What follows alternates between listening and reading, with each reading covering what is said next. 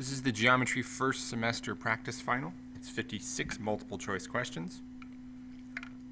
We'll start from the beginning here, and we'll have to break this video up into multiple parts. But starting with number one, we need to name 3 collinear points, and we're looking at the diagram we have off to the right. If I look at the points, collinear means they're going to be on the same line.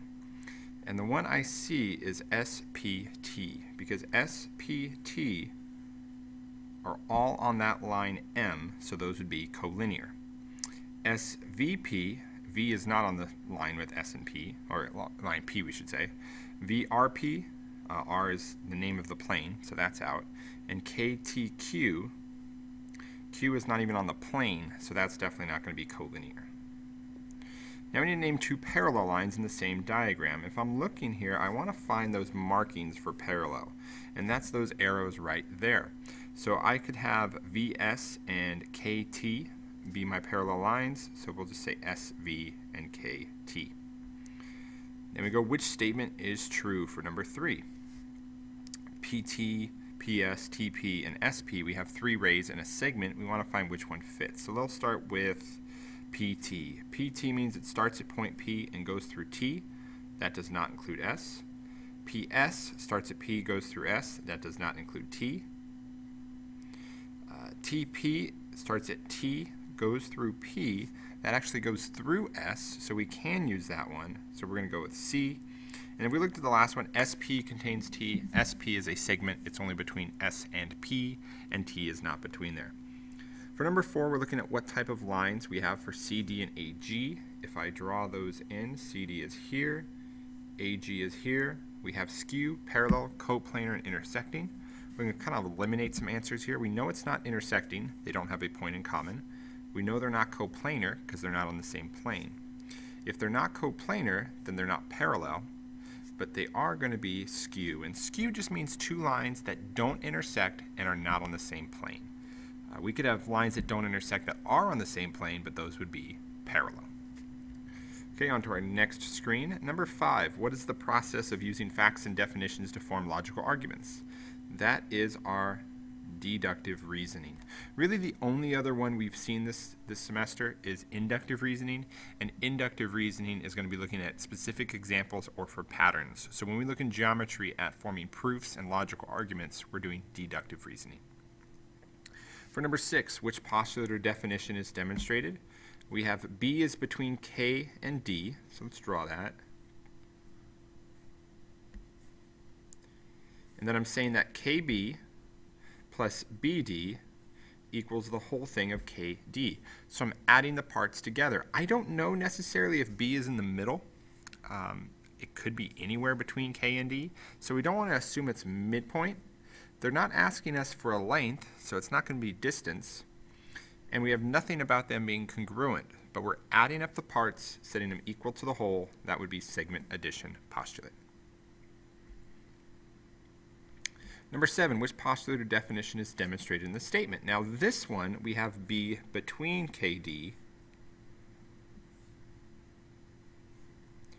And now those 2 parts are congruent. So KB is congruent to BD. So in this case, we're going to look at the definition of segment congruence because the 2 parts are equal. We're not adding them up like the last one, so it's not segment addition. We're still not looking at distance. But you know what? Midpoint definition may actually be a better fit. Maybe I got ahead of myself there. What we got to be careful with here is it is a midpoint. We can see that, and those 2 parts are equal. So actually I misspoke.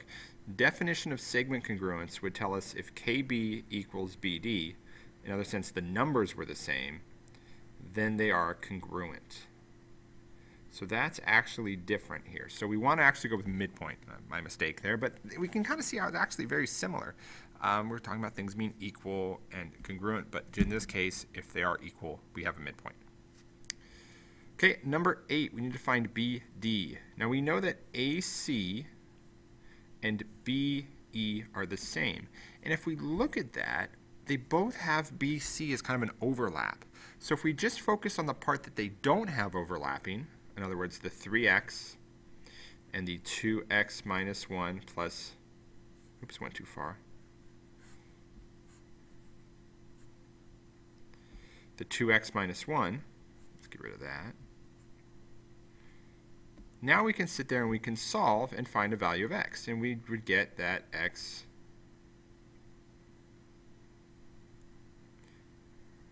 got ahead of myself here. Let me fix it here. Let's try this again. AC, BE are the same. I see what I did. I need to find BD, not the fact that they're equal. So we get 3x equals 2x minus 1 plus 5x minus 7. 3x equals 7x minus 8. I now get, there we go, now we're looking better. Negative 4x equals negative 8. X equals 2. So I have to plug that back in to find BD. Well, if I plug it in here, I get 6. And then 2x minus 1 would be 3. I combine those two. My answer is 9. Shrink that down. Okay, now we go to number 9. We need to find midpoint. We're going to use midpoint formula. We want to find a point as an answer, so that means we're going to add the x values, divide by 2, add the y values, divide by 2, and we're doing that because we're finding the average of the two values. So I have negative 3 plus 6 over 2, and then 4 plus negative 2 over 2. That gives me 3 over 2 and 2 over 2.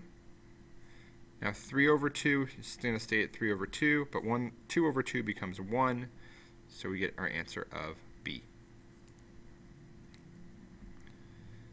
Number 10, we're looking at really identifying distance formula. And distance formula is a square root of x2 minus x1, the difference, we're subtracting, squared, plus y2 minus y1 squared. So when we look to identify, there's certain things we have to make sure are there. And this can be tough on this problem because we have a lot of information. The first thing is notice I'm adding between the two different squared values. Anything that's subtracting is automatically going to be out. So now we can look at what's left. If I have negative 3 and 4, it should be negative 3 minus 4. So there, so those two, A and D, both check out. And then 5 minus negative 6 becomes 5 plus 6, so it looks like we're going to go with answer D.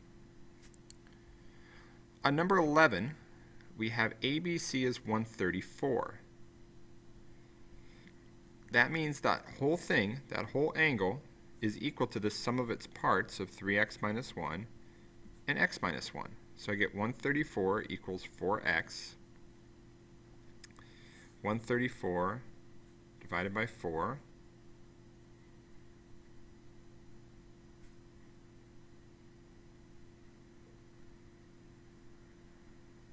Oh, got an arithmetic error there. Try that again. It should be minus 2.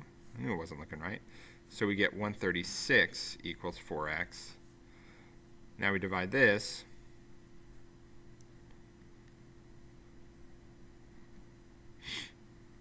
We get 34. Now, is that our answer? It's really nice they put that there as one of our multiple choice answers, but that's not the answer we're looking for. We're looking for DBC. DBC means we need to plug it into x minus 1, so we do 34 minus 1 gives us an answer of 33. It's a very common error on this type of problem is you just pick 34 and you don't go back and read the question.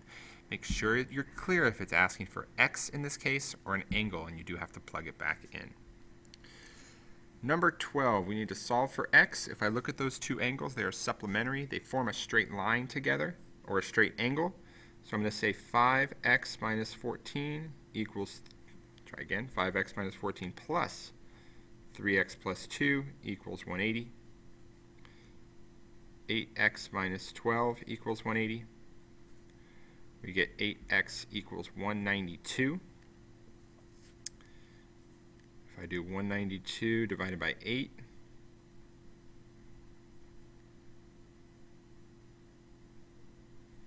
we get an answer of 24. We stop, we make sure we don't have to plug it back in.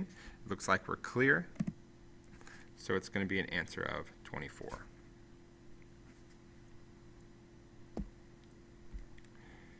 Okay, number 13. We have 1 and 2 are supplementary, so let's draw that. Here's 1 and 2. And we know angle 1 is 67 degrees, so what does 2 have to be? Well, if it's supplementary, they add up to 180. So we're going to take 180, subtract 67,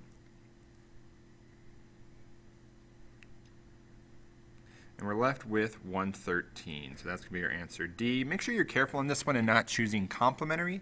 In that case, you would have got an answer of A because you would have done 90 minus 67. Supplementary adds to 180. 14, we have the measure of L is twice the measure of its complement. So if I have L and its complement, I have X, and let's think of it's 2X, because whatever its complement is, it's going to be twice that amount. Now we know if it's a complement, it has to do with complementary. So we're going to say 2X plus X equals 90. So I get that 3X equals 90 and X equals 30. So I got 30 and 60. So those are my two choices. Now notice 30 and 60 are both multiple choice answers. We've got to make sure we pick the correct one. So if L is twice the measure of its complement, it is twice as big. It is the bigger one. We're going to go with 60. For number 15, we need to find the value of y. Now we can't find the value of y until we find the value of x. So I'm going to say 3x plus 18 equals 5x minus 4 because those are vertical angles and we can set them equal. I subtract 3x from both sides and I get to here. I'm going to add 4 over, divide by 2, and I get 11. So now I'm going to pick one of them to plug 11 into. So if I plugged it into the 5x minus 4, I would get 55 minus 4, or 51. Now, 51 and the value I have for y in the bottom angle have to add up to 180. So we'll go over here, 51 plus 3 times 4y plus 3 equals 180. 51 plus 12y plus 9 equals 180. So we get 12y plus 60 equals 180. 12y equals 120, so y turns out to be 10. As with the other ones, make sure you're solving for the right value. Don't solve for x here. You want to make sure you solve for y. Number 16, we get RQS, which is right here, is 1/2 x plus 4. SQT goes here, and then RQT is the whole thing. So we're going to say 2x minus 47 equals 1/2 x plus 4 plus 3/4 x minus 6. So let's maybe clear up some values here. 4 and negative 6 will give me negative 2.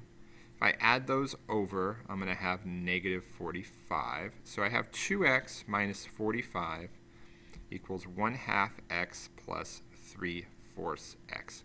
And what we could now do is clear the fractions. And the way we're going to clear the fractions is multiply everything by 4. So I'd have 8x minus 180 equals 2x plus 3x. And by clearing out those fractions, I can now see, well, let's move over the 8x. So negative 180 equals 2x plus 3x minus 8x. I would get to negative 180 equals negative 3x. We'll come over here. X turns out to be 60, but they want RQS, so we got to plug it back into that. 1/2 x plus 4. Well, half of 60 is 30, plus 4 is 34. Kind of ran out of space there, but we get an answer of B. So that finishes up the space I have here for part 1. I'll put a link into part 2, and we'll keep going in the next video.